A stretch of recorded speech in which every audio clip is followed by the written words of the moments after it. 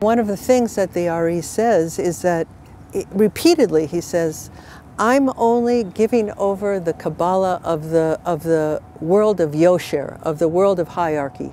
I'm not giving over the Kabbalah of the world of Igulim, which is the circle world.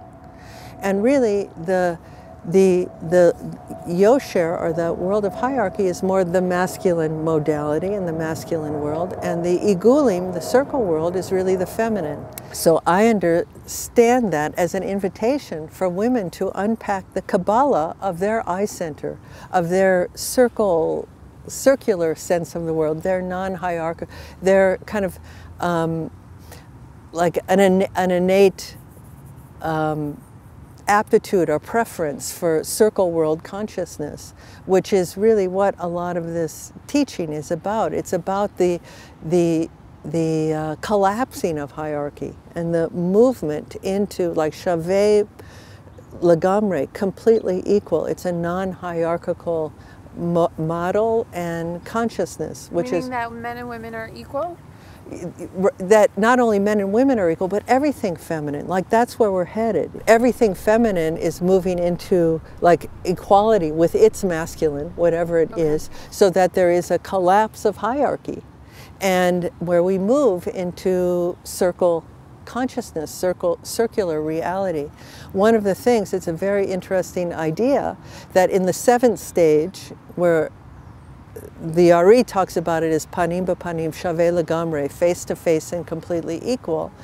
So actually the Alter Rebbe of Chabad says actually it's even more than that, that actually the polarity is reverse, and the feminine, who in her diminishment is like a spring compressed and released, actually moves beyond her starting point, and she becomes the mashpia to the masculine. So everyone asks, well, what does that mean? Does that mean that then the oppression is going to be reversed and women are going to be oppressing men like men have oppressed women, or whatever? And really the understanding is that the feminine, when it becomes a mashpia, what is she going to be, what influence is she going to be exerting? She's going to be exerting non-hierarchical consciousness. Like, that's what it means that the feminine is going to be the mashpia, like non-hierarchy is going to rule. When I use the term circular consciousness, it's used Kabbalistically to refer to non-hierarchical consciousness. A circle has no beginning or end, and every point is equidistant from its center. So it's the symbol for non-hierarchical consciousness, whereas Yosher, which is the straight line, has a top and a bottom, and above and a below, and so it represents a hierarchical modality. So now we're in Yosher, like hierarchical mode, and we're all trying to keep up with the Joneses, and somehow that's one of the incentives that keeps us growing and evolving, a fire under our pants, a carrot in front, that keeps us moving. But eventually we're going to come into our place, and the hierarchy is going to melt away, and we'll see that we're all actually just standing on the circumference of a circle, equidistant from the center. And so in the 7th stage, the ARI talks about how he and she, the masculine and the feminine, become face to face and completely equal. But the Alter Rebbe of Chabad talks about how actually it's even more than that, that the feminine in her diminishment is like a spring compressed and released, and that the momentum of that release actually propels her beyond her starting point, and she supersedes her kind of Ben Zug, her masculine counterpart.